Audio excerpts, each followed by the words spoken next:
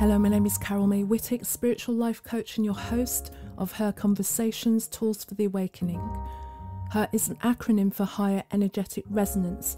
This is the optimal state to embody in order to attract our highest desires. What is the awakening? This is the moment in time when humanity rises up out of the darkness. Who is awakening? Each one of us present on earth today, reclaiming our sovereignty, seeking greater possibilities in our reality and looking for solutions. We know being awakened is not a lofty ideal but a necessity. If we can transform ourselves, we can change the world. Guests on Her Conversations will speak to your spirituality, sensuality and soul. Listen to their stories and hear how they are in service to the world. Let their words and these conversations embolden and inspire you. Before this episode with Suzanne Gerber, I'd like to share with you some ways that I can support you. Firstly, if you tune into Her Inspirations, the sister podcast to this title, each episode I'll explore with you a different aspect of our spiritual and creative journeys. Also, if you join the mailing list, you'll receive emails with additional teaching points and resources for you to explore on your own personal journey. Or if you're somebody that has always wanted to be heard in the world, and whether that means you're launching your own podcast, you're showing up more social media content online, or you're doing public speaking, or maybe you just want to be more heard in your life, I've created Your Awakened Voice for you. This is my course that uses a holistic approach, acknowledging the intricate connection between your physical body, mind and spirit. This course empowers you to discover and develop your voice. Or maybe you're ready for a more personalized experience and you want to work with me one-to-one. If you know there's a purpose for your life, my purpose is to support you. In particular, I'm working with women over 40. I'm helping you to trust your intuition, rediscover your innate creativity, and use your decades of wisdom to design your purposeful life. All the links to these offers are in the show notes below.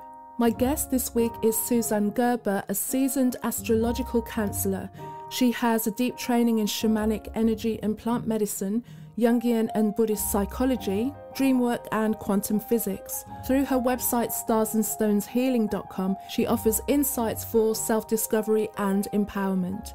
During our conversation, Suzanne shares her unique perspective on how astrology guides us to navigate life's journey, and also talks about the impact of the shift of Pluto into Aquarius and what that will create for the future of the collective. So as always, I begin by asking my guests, Her is an acronym for Higher Energetic Resonance. When do you feel that higher energetic resonance? What a great question. I try to feel it as much as I can. I find that when I'm working with clients on an astrological reading, usually not together, usually by Zoom, there's something about when our energies come together that it just elevates me and it opens up channels so that even after I've spent an hour analyzing somebody's chart, I have no idea who the person is going to be with first-time clients. And when our energies connect, I feel like there's an uplifting that happens with both of us because we're together in a very high vibrational intention. I love that response. And isn't it bizarre as well, just kind of referencing Zoom, how even though there is this space between us, you know, that we are able to connect on a deeper way that doesn't really make sense over the technology, through the technology. I'm always like quite fascinated by that as well, because I've had connections with people where it's been really quite deep, really, and you think we're going through this technology and how people think technology is good or bad or indifferent, what it's creating for us and how it's allowing us to mesh ourselves really through this medium. So it's great that it's helped us, and it's helped your work clearly. It overcomes boundaries when you think about it. Just not that long ago, right? A video call was exotic, right? I mean, a lot of us were early adopters of Skype or things like that. But it was something that you couldn't really just do it on a regular basis. And we became very acclimated to being in person with somebody or maybe talking on the phone. But I feel like that always felt like a remove because you couldn't make eye contact. There's something about when our eyes connect. I think we take things to another level. No, not everybody's comfortable with modern technology. And this isn't even a reflection of their age, it's just their nature. And there are some people that just aren't real, they don't feel like they can be personal and confidential and intimate on a medium like this, the way we're talking right now. But some of us are so adaptable and so attuned to it, and there's no judgment here. But I find I don't feel any difference between talking to you this way and if you were sitting right by my side or across from me at a cafe at a little table outdoors. It's our intention, and it's allowing our energy to just rise up and stay open. And I think this is such a great lead in, Carol Ann, because I know one of the things we want to talk about astrologically is this shift of the zeitgeist of the planet Pluto. And some people will say, wait, isn't that a dwarf planet? Sure, let's not split hairs. Pluto is intense energetically. So call him whatever you want. His impact is undeniable. So Pluto moving into Aquarius, which is the sign that among all the things it represents is the avant-garde, is technology, is modern communication. And so as Pluto, just last year it started, this year more in earnest, next year full on, it really is kind of a resistance is futile. This isn't the future, this is now. The future has arrived, and technology is neutral. We use it in certain ways with certain intentions. And when we have that clear intention to connect, to help, to improve, to serve, how could that ever be a negative? Of course, there'll always be people who find ways to use it for identity theft and false, information and things like that. But it's the technology itself is neutral. It's how we work with it that can shift. But what it is, it's an opening into another dimension of connectivity. And that's what I find the most exciting. Beautiful. Before we go deeper into that, I realize there's a question. I just want to give you an opportunity to just say how you got to working in the field that you're working in today. I think I stopped resisting it. I think there's a lot of indications in my chart, and I see it in a lot of other people's, that working with astrology, and for other people, it might be some other divination or healing modality, but I've been obsessed with the planets and the stars my whole life. My first dream was that the planets were hanging from strings from the sky. I dreamed about the moon. I dreamed about things coming, landing from, I won't say outer space, but space, and landing at my feet. I was obsessed with the planets in grade school. That was my first science project, was very artistically and painstakingly recreating the whole solar system. Throughout high school, I would talk to anybody who would listen about their sun signs, because that's kind of all I knew. And even after college, when I went away and lived in Europe with my then partner, and he was going to be coming back to the States to pursue an academic path and career, all I wanted to do was find an astrology teacher. So I don't think I found it so much as I just allowed it to come through me. And I started studying, so long ago in the 1980s. And I've never stopped, but I didn't feel like before the internet, another Aquarian medium, before the internet, you'd have to be very devoted, and it would be a real hustle to try to make a living doing it. And that wasn't the way I wanted to live. So I had a quote unquote real job in journalism, which was my other great passion. But I've been doing astrology for 40 years. Mm-hmm.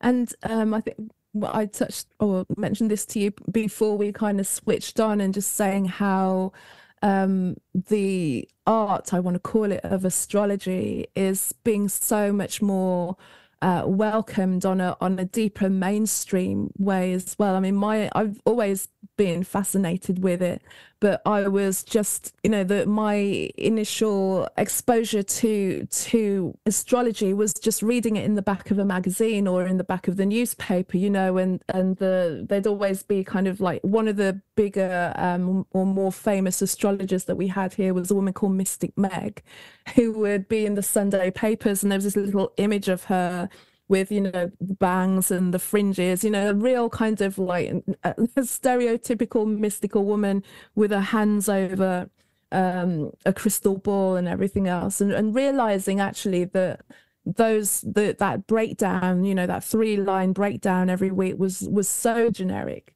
that until I started to discover how it could go so much deeper and look into and understanding people on so many different levels, because it seemed like, how could that possibly be? From a logical mind thinking brain, it's like, that doesn't make sense. But then, do we live in a logical world anyway? So the fact that there are so many different ways of really pointing out and understanding who we are individually, and the fact that there are so many individuals and each individual has their own path, I find so ultimately fascinating. But then the skill of being able to read a chart, I have friends who speak astrology to me, and I try my best, and I just remember the basics of my own, but I highly respect them, because I know that when it comes to something like music, I can read music and they can't. So we all have our little skills, and that's theirs. But that's what I think is so beautiful about it, is the fact that it can just pitch a path for an individual, and that's what's so magical about it, I find. Is that what brought you in deeper to it? I've always been into it deeply.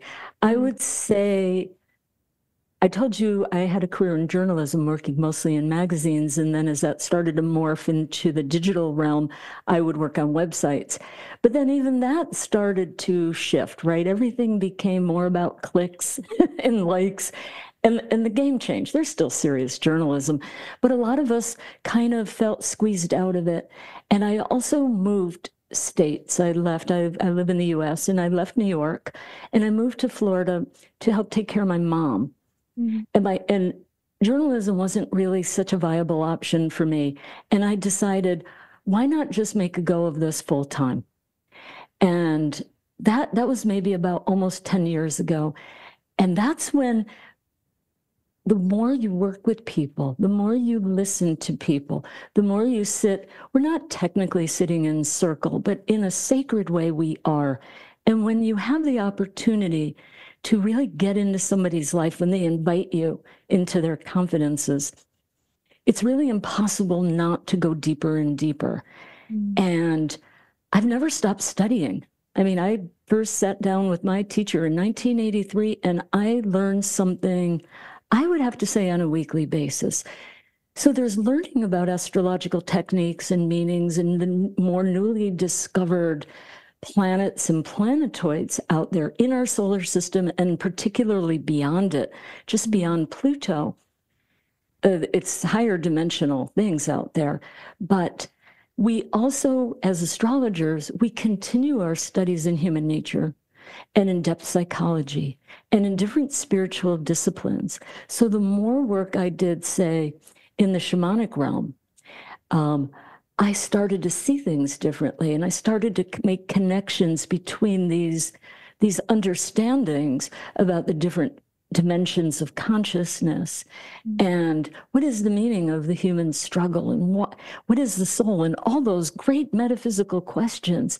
And the better able an astrologer is to have a cosmology that makes sense, that they can convey to the client, that's as helpful as pointing out very highly technical things, which is great. But if you can't apply it to the person sitting in front of you, you're just putting on a show. It's so important to have these things make sense. And we're all operating at different levels. We're all souls having a human existence on an evolutionary journey. And everybody's at a different place. And it's not better. They're not, more evolved. I mean, maybe you could say it that way, but we are where we are. And we're all trying to get to the same place. Our job is just to sit with them and to help them find clues in the code of their charts. And sort of to what you were asking before about it becoming more popular back in the day when we would read those columns, and I will admit, back in the day, I wrote many of those columns. And we acknowledge it's for entertainment purposes only. My guiding principle was say something positive, even when it's a heavy day in the sky. I think once COVID hit and we were all thrown into this place of confusion and unknowing and fear and paranoia and division, instead of coming together, I think many people were driven more apart by politicizing certain ideas about the disease and vaccines. And we certainly don't need to talk about that, but the net result was people went deeper and deeper into their own worlds, into their own psyches. And I think they were really seeking meaning, because suddenly the world seemed very absurd and random and even potentially dark and dangerous. They wanted meaning. They wanted to know that there are patterns, there are cycles, there are things that make sense. And bottom line, that there's a reason they're here and that their life has a purpose. And it isn't just assigned to them, like in school where they say, this will be your teacher, go to that classroom. It isn't that. We engage with our lives. We engage with, it's not quite a destiny, but it is like a blueprint. But we get to make choices along the way. Yes to this one, no thank you to that one. Knowing there are always karmic consequences to our choices, but we are still engaged with it. And I think it's this collective quest for meaning and significance and understanding. When we really learn astrology, not only do we learn really cool techniques and we can see timing of events and we can understand why two people get along or why two people just, are like oil and vinegar. We really can see all that. But bottom line, to me, the greatest gift of astrology is understanding that there's an intelligence to life.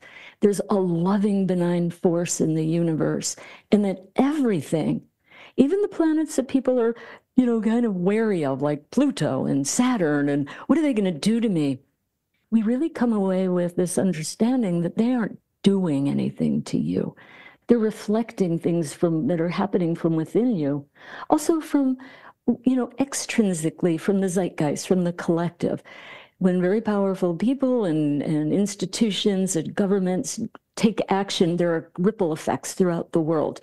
So we're not always in control of that. We can't control what happens in North Korea, say. But there are consequences for us all. But people wanted to know that they had agency. And they felt so lost that they really wanted to be redirected to their special gifts and their purpose.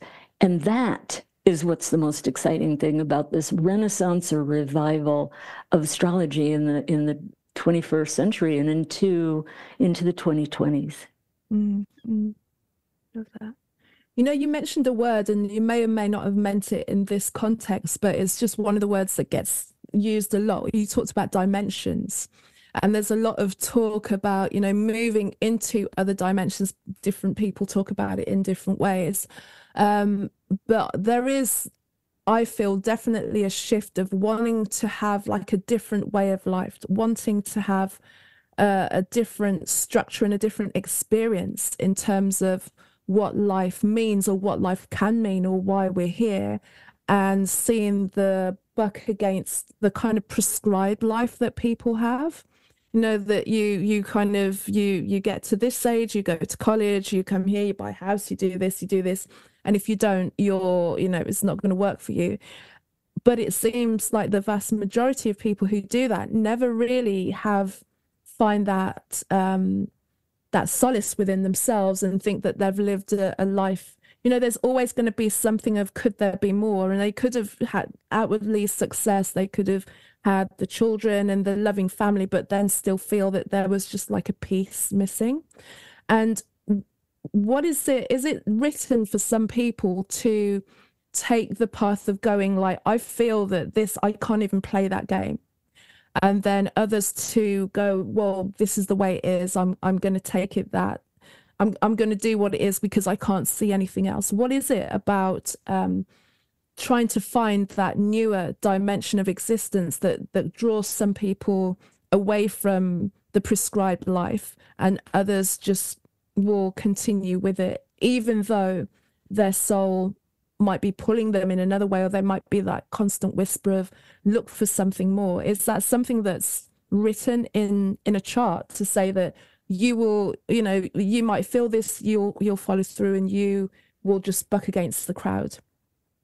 No, I know exactly what you're asking. First of all, I think everybody has a seed for spiritual awakening. How could we not? We're all, whether you think of us as God's children or just a spark of the divine, it doesn't matter what language we use. I think we're all talking about the same thing, more than ego. It's something beyond, and it's something that connects us all. We all have the seed. Now, what happens to that seed? If you've ever planted a little garden, some of your seeds are going to sprout, right? And some of them are going to turn into these gorgeous plants, and maybe they produce food or flowers, and it's just beautiful and enriching. And that's some people.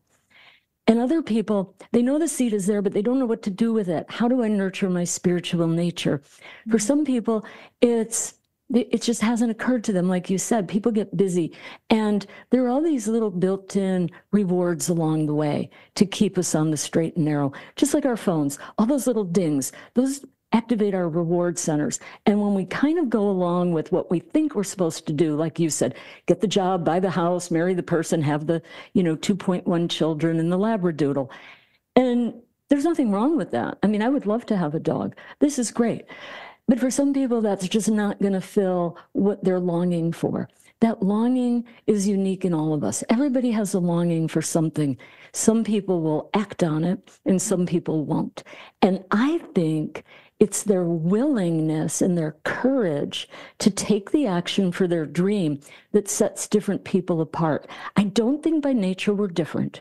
I think everybody has the potential for it. And it's true. Some people have easier lives. There's more privilege. There's more opportunity. And for some people, it's not just a lack of opportunity or privilege. It's the things happened in their childhood that kind of thwarted, that kind of suppressed the seed from growing. We're talking about the very pervasive and very horrific kinds of abuse or just neglect, or just being raised by narcissists or parents who, and so many people will acknowledge, my parents did the best they could, but they themselves had experienced that in their childhood. And that whole ancestral wounding that we're starting, I would say for the last at least 5 years, if not 10 years, there's been this awareness of, wow, this isn't just me, and this isn't just my family. This is my whole upline, and this is so many people I know, or so many people I work with and get to serve. We're becoming aware of this. And in doing that, we realize we have a vision. We want to wake up spiritually. And it's not for the lack of desire. It's these things block us. Beautiful woman I was talking to yesterday, who herself is a great astrologer, very highly sensitive person, came from a family of adoption where her adopted family really ignored her and competed with her, and just not a happy environment. But she wanted to know how to find her soul purpose. And after working with the chart and going deeper and deeper together, she just kept saying, I don't know what it is. And when I said, well, if I put a gun to your head and said, teach me something right now, what would be your passion? She said, well, this. I said, this astrology? She said, yes. I said, let's look for it in the chart. See, sometimes we look at a chart and we try to make sense of what presents itself. And there's many ways to interpret it. And sometimes somebody will share something. I'm looking for my soul purpose. Is it astrology? So then we go looking for that specifically. It was all over her chart. And I said, the astrology is here. What's holding you back? And she said, I don't want to blame anybody, but all those years of parental early childhood conditioning, I still don't think I'm good enough. I still don't think I deserve this. So it wasn't the lack of vision. It was just such a pervasive shutting down of this beautiful, excited, curious, talented child that even at age, whatever she was in her 50s, she didn't have this confidence that she could or should do that. And so we not only look for the seeds of a spiritual awakening, we want to understand what might be getting in the way and help that person find a way not to deny it, but to process it, to work with it, and to really integrate it into their bigger self so that it can come up and they could, like maybe a noisy pet, and they could have it quiet down, go in the corner, play with that little toy so that they can get on with their life's work. I will say one more thing. There are cycles that happen of the moving planets in the sky and the angles that they make to the planets in your birth chart, which is to say at the exact moment when you were born. And so as the moving planets form different angles, it will activate or potentiate some of these native dormant potentials. Or even if you've been doing it, it will like turbocharge them. And suddenly there's an urgency. I need to do this. I need to quit my corporate job. I need to take courses to become. People will say to me, I've always been able to communicate with beings who've gone past in the other realms. But they've been afraid, or they didn't think they were good, or they didn't, whatever. And now they're starting to realize they're taking classes. Also, how beautiful, coincidentally, except there's no such thing as coincidence, here's the internet with all these people who have these gifts and these skills and are teaching. You don't have to have such a master in your hometown or in the big city 45 minutes away. Everybody can study with anybody and learn and train and develop these gifts within themselves. Typically around age 29, when the planet Saturn makes its full orbit and returns, we have a major life shift. From about 40 to 45, we'll all go through 4 major outer planet connections to themselves in the chart, which will make us look at our lives differently. Now, some people will look at their life differently and go, yeah, but I'm going to do it anyway. That's free will. Other people will go, I don't know how I'm going to pull it off, but I'm going to do it. I'm going to leave this toxic relationship. I'm going to move to my dream location. I'm going to give it a go and try to do this kind of work that I feel like will contribute more to society than programming, for a major tech company. And there's nothing wrong with any of those things. It's just if that's not feeding their soul, they're in denial about their greatest self. And then again, at age 50 is another huge one when the planet or planetoid or asteroid or centaur Chiron, which I know you were just having a beautiful conversation about, makes his return. And that can be our greatest awakening. When we not only see what we're meant to do in the world, but we're meant to understand ourselves in a new way so that all those things that we thought we didn't like about ourselves and thought were our shortcomings or our weaknesses or made us weird or, we didn't fit in, are actually our greatest gifts. And we come to own them and integrate them. And life literally changes when we change how we hold our vision of ourselves. I can attest to that for sure. when I had that, because I turned, it was, I can't remember now, 2 years ago. Well, October 2020. Yeah, about 2 years ago. And it was a long period for you because it kept going over it and returning and retrograding and returning. Yeah. There was I was trying to think of the 40 to 40. I don't know. I can't remember that. It's interesting now that I'm in my 50s, looking at my 40s and seeing how much of that was an interesting decade. I didn't realize how much of a tunnel that was. It was a real. Now I can look back on it in clarity. I can say that was the first decade that I wasn't necessarily completely on track with myself. You know, I was kind of dealing with many other things, but I would think the majority of people, if they met me during my 40s, probably don't really know who I am and what I'm about, at the core. You know, maybe like towards the end, or if people knew me from the podcast, but in terms of me like being in my full expression, it really didn't happen in my 40s, because I kind of pulled back from doing music and everything like that for like kind of 10 years, you know. and then coming back into it, like you said, with the turning 50, and it's like, man, I've done 50 years, you know, isn't that wild for a start?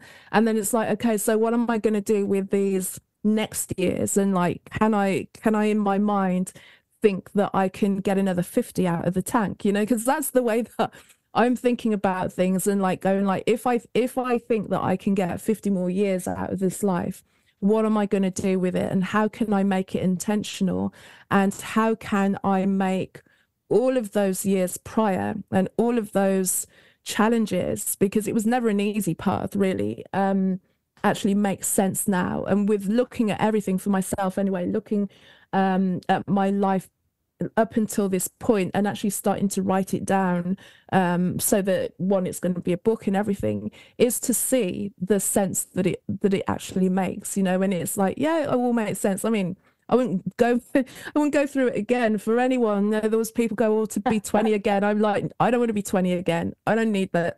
I don't need that. No, thank you.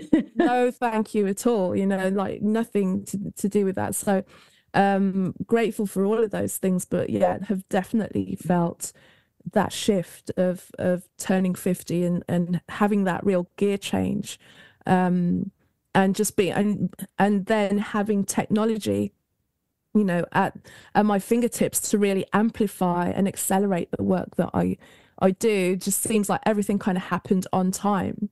You know, everything always happens on time. When we don't see it that way, we're out of alignment. We have these expectations. This is ego is not a bad thing, but sometimes we confuse it for the divine timing. And there really is something, this blueprint that's unfolding. And again, we get to choose how to unfold it, but there are timings. And this to me is one of the terrific, I mean, and unrivaled gifts of astrology. There's no other divination method where you can see timing as clearly, especially if you know your exact birth time. And you don't have to know exactly to do certain kinds of timing, but when you know your timing, and anybody who tells you this will happen on this day, don't listen to them. We're not really fortune tellers.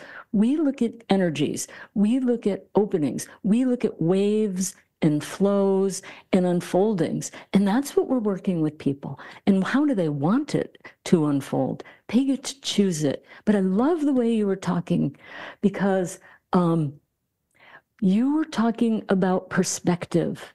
And when we're young, we have this sense of urgency and immediacy, and it can be very hard, especially with really little kids. We see it all the time, how impatient they are.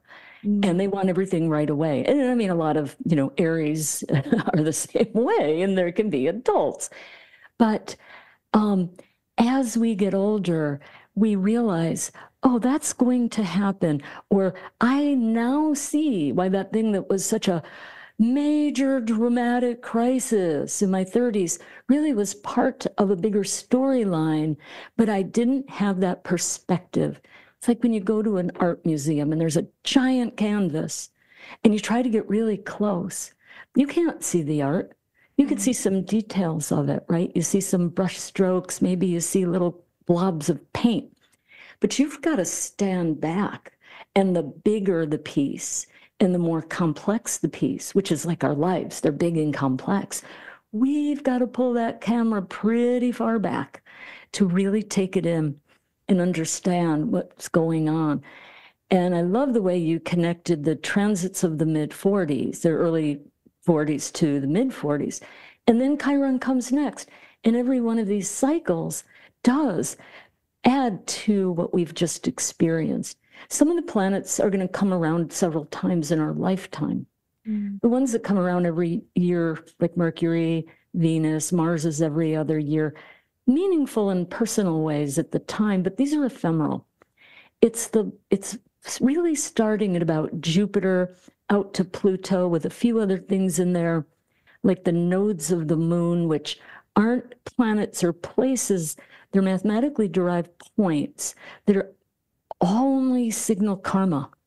It's a fascinating thing to work within the chart. And they take almost 19 years to do a cycle. So every time, say, Jupiter comes back around every 12 years, the nodes every almost 19, Saturn every 29, people say, is this just coming back to the same place? No, if we're paying attention the way you just described, if we're doing our own inner work, when we realize things, it comes to the same point, but it's a spiral.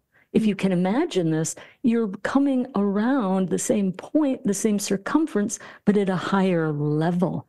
And this is the beauty of both astrology and getting older. People freak out when they turn 30, right? But that's the Saturn return. That's the beginning of their adult life. They freak out at 40, right? Oh my God, now I'm old. Well, that's the beginning of the Pluto square and the Neptune square, where their whole life suddenly, meaning is the one thing that they hadn't really gotten. They've done the things, they got the job, they met the person, but what was the meaning of their individual life? And then Chiron at 50, everybody freaks out at 50, but 50 is really the gateway to the wisdom years. There's nothing like it. So part of what I love about astrology is that by nature, it invites more appreciation, more acceptance, and more gratitude. Yeah, definitely. I can attest to all of those. And with this and going back to the to humanity in itself and where we're moving to, as we move into this new age, is everyone going to shift into and embrace the experience or the possibility of the experience that is there? You know, like different teachers will talk about the kind of the split, some people being here, some people being in a different space, in a different dimension, in a different world, you know. Is that written within the charts as to who will benefit the most or who will have a greater appreciation of us being in that new space? Or is it how will that play out? Is it forever? Will everyone move, or will it be some will experience a different awareness of what's happening? I you know, where I am at now, I see that few people are realizing that there is a change. And whether it's because they know about astrology or they're just aware on a spiritual level that things are shifting, and others are maybe even doubling down into a world that seems to be disintegrating, or maybe it's just disintegrating because the ones who are moving into a different space are paying less attention to it. So I don't know what you have to speak about with regards to that. This isn't astrology per se, but in statistics and in a lot of other, mostly statistics, there is a model that we use, and it's called the bell-shaped curve. And it's a statistical model of probability. And it's basically, if you can picture a chart, like a graph, it starts off really low, and then there's this big upsurge, like a narrow column, and then it comes back down. And the thinking here is about 80% of any population, and you can apply this to literally anything, how much people earn, people's height, whatever it is, it's statistical probability. 80% are going to be right in the middle, right? Why so many people have the same size hands and we wear the same size gloves, even though we're so different, our feet, right? There's 80% of us share a lot of things, but then there's going to be that first maybe 10% that are lower, outliers, right? And then on the other side of that bell-shaped curve, there's the other 10% of outliers. If we want to think about this in terms of what you just, the question you posed, I think that about 80% of the people are going to kind of slowly adapt. People are talking about AI. Average people are starting to use it, integrate it into their work or their creative projects. They're coming along. A lot of people work on Zoom, or they're accepting some new political movements or social things to get along, to understand that more people are not the average, whether it's our sexual identification, how we think about gender, how we express ourselves, or anything like that. People are slowly, 80% are slowly coming around to it. 10% are going to be in absolute resistance. They're going to cling to the old. And you live in England and I live in the US, and we know politically, we know the polarization. And we can imagine how this would apply to that. And we're not talking politics. We're simply talking how do people react. But there will always be 10% that lead the way, right? On the other side, on that cutting edge. That is literally the avant-garde. And Aquarius, the sign of Aquarius, is ruled by its modern ruler Uranus, has always represented the avant-garde. So people who have some attunement to this, now they could be Aquarius sun signs, that's pretty literal. They could be an Aquarius rising sign, meaning whenever their birthday is, whatever sign they have, we're not talking about their sun sign, we're talking about the sign, the constellation that was coming up over the horizon at the time they were born. That could be Aquarius. Their moon could be in Aquarius. They could have a strong planet Uranus in their chart. It could be high in the sky. It could be touching their sun or their moon, the most important personal planets. It could connect to a lot of other planets. These are the technical ways that we might see somebody with this kind of association. For you, for example, if I can use you, you have yours very prominently right at the bottom of your chart. It's part of your grounding. It's the essence of who you are. I would even think that perhaps if we were looking at your chart in a reading, I would ask you, did you have grandmas? Did you have people up in the line who had sensitivity, who knew things, who were healers, who were seers? Because this looks like it's part of your very lineage.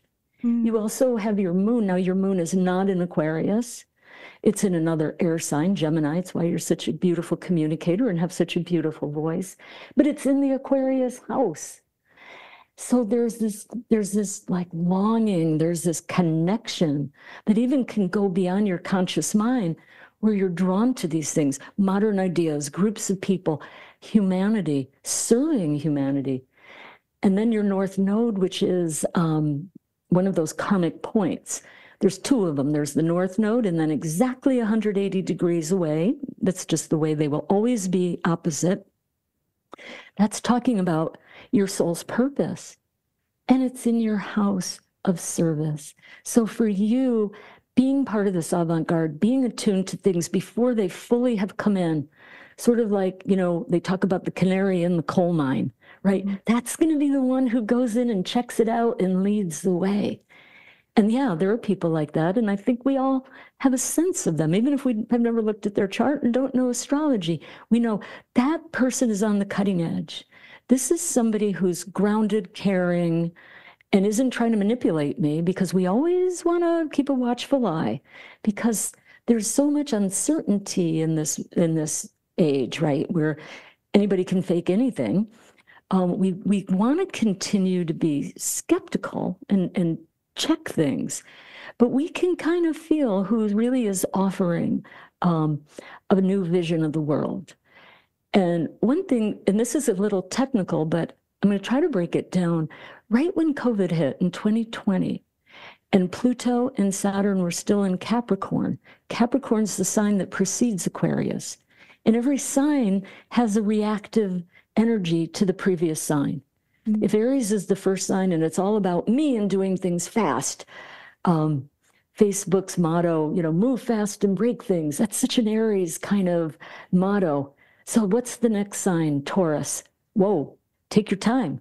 A job worth doing is worth doing well. Let's be methodical. Let's be in our bodies.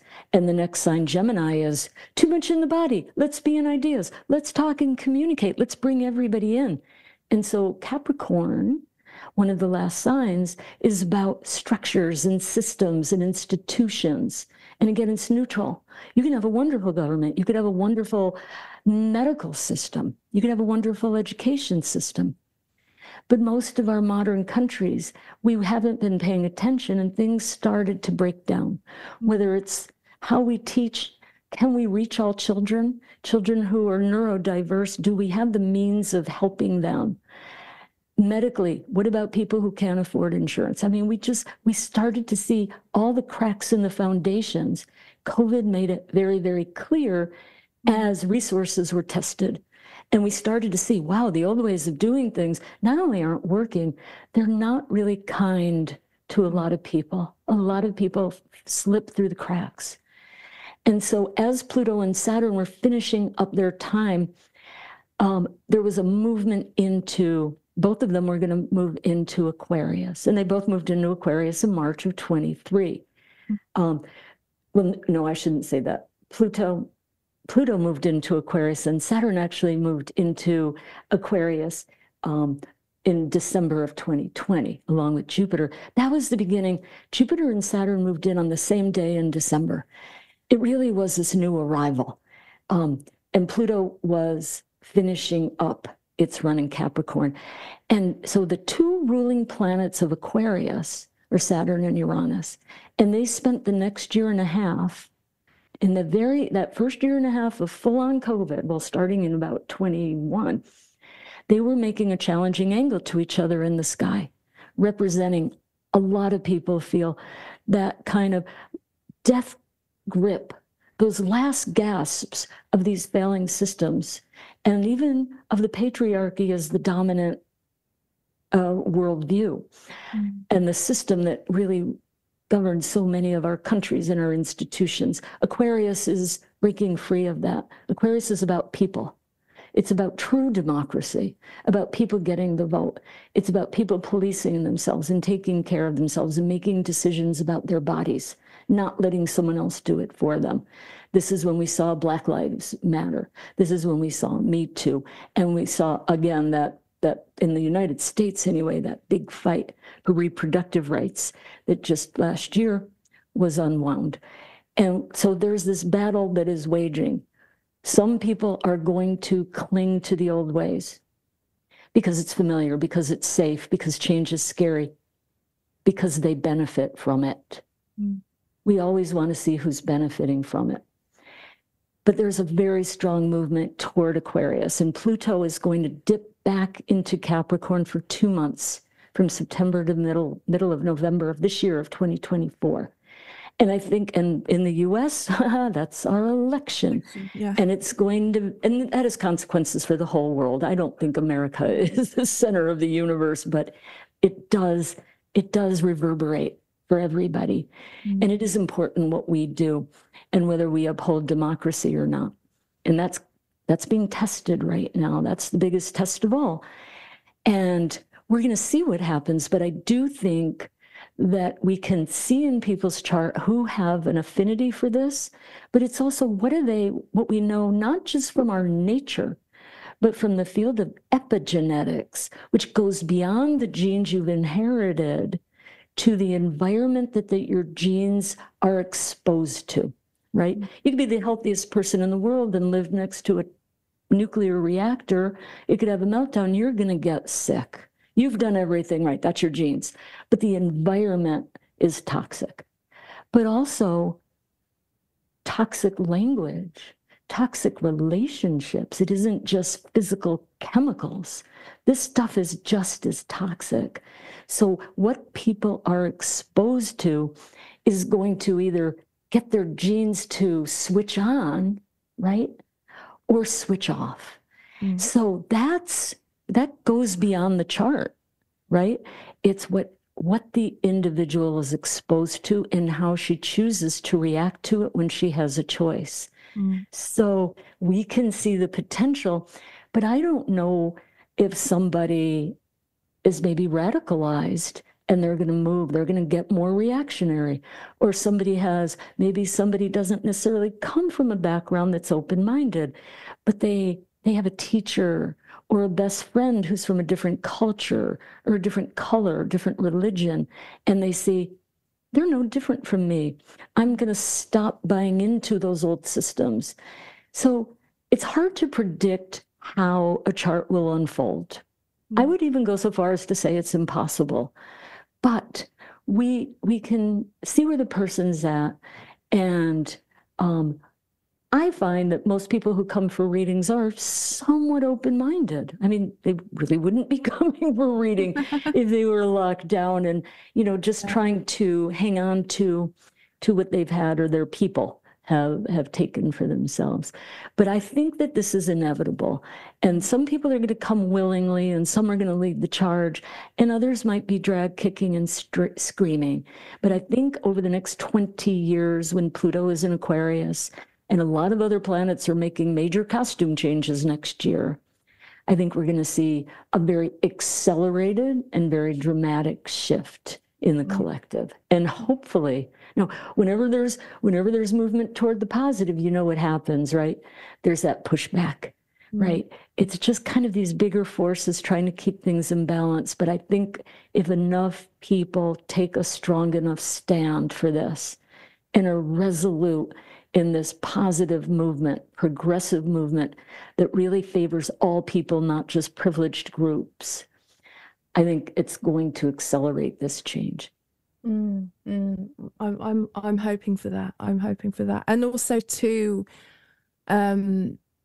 stop kind of defining each other by separation as well, because I know like at the moment there's so much about highlighting the groups that we all align with, and I can see how it seems beneficial, but I'm still of the idea that just by pointing out our differences is not necessarily always going to bring us together, because then we align with the ways that we're different, and it's finding ways that we are similar in spite of the things that are different about us. That's where I think, that's where some of these movements I see the good in it, that I see the idea or the idea of the directive, maybe or maybe not. Who knows where these directives come from?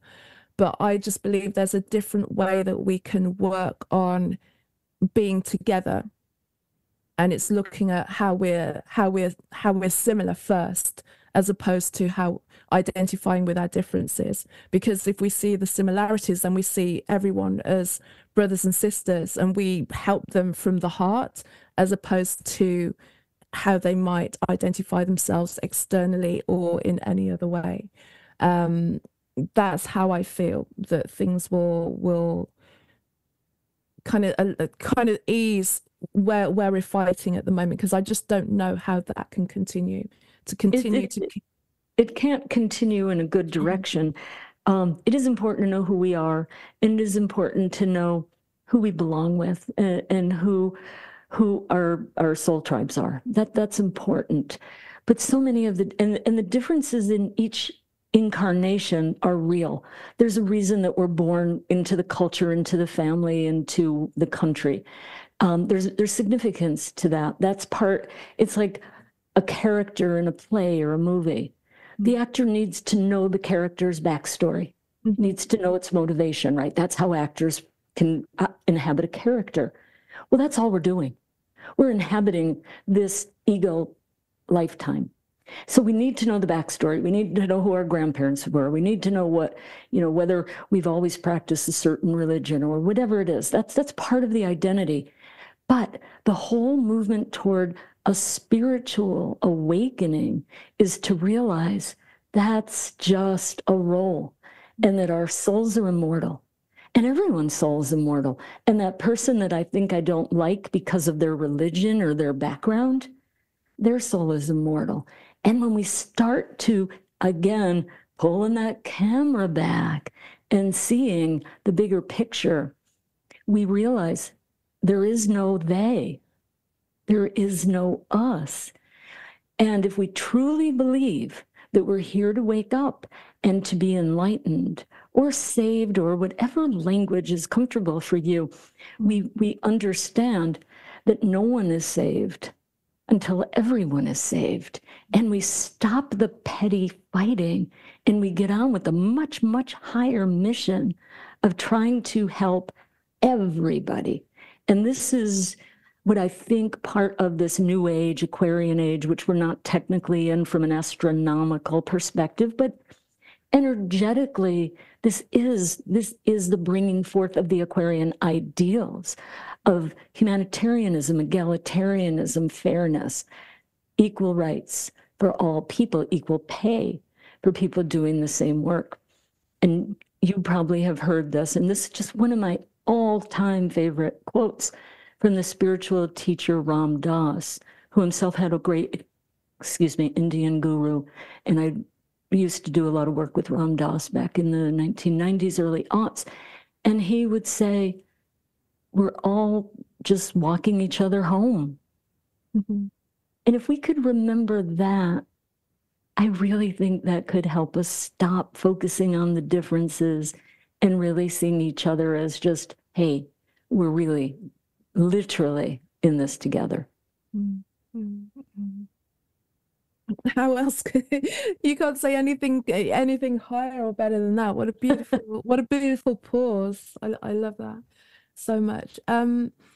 Thank you for today. Thank you for your sharing. And can you let everyone know where I'm just in love with the conversation.